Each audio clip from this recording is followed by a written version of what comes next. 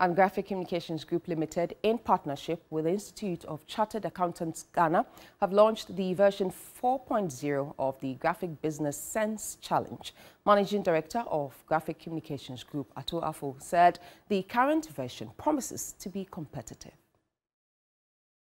The contest assembles business students from private and public tertiary institutions to bring their knowledge to bear in finding solutions to some of the country's economic issues, while preparing the contestants for the world of work. This year's challenge, which has been slated for June 20, will be held in 3 zones concurrently, after which the semi and grand finalists will converge in Accra to battle it out for the coveted title.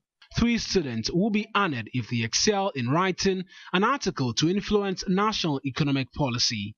Managing Director of the Graphic Communications Group Limited, Ato Afo, explains further the scope of the challenge. With an expanded coverage and scope, the group stages would witness various contests across some select campuses. So unlike previously where everything had happened out of Accra, in this edition and in this version 4.0, we're actually going to break this initiative starting from the northern region.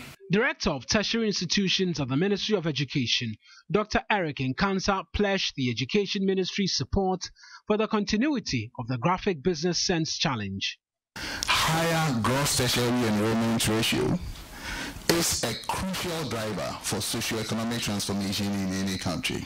Thus, any effort from all stakeholders across the country aimed at whipping up the interest in tertiary education, such as the Graphic Tertiary Business Sense Challenge, should be very much encouraged.